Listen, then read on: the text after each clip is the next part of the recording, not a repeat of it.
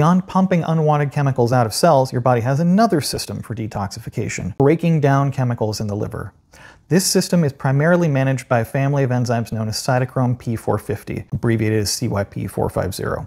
These enzymes are crucial for modifying chemicals that accumulate in fat and cell membranes, making them more water-soluble so they can be easily removed from your body, primarily through urine. Many chemotherapy drugs rely on this system to be metabolized and eliminated from your body.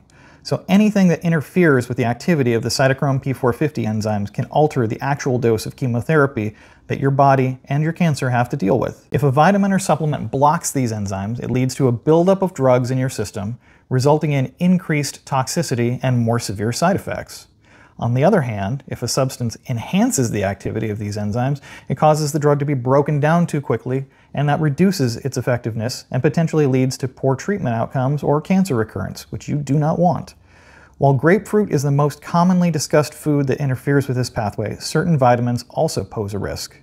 For instance, riboflavin, also known as vitamin B2, specifically interferes with that pathway. It leads to a buildup of excess chemotherapy. Similarly, vitamin D blocks the pathway. What's more, vitamin D can also interfere with another pathway required for the activation of certain chemotherapy drugs, such as cyclophosphamide.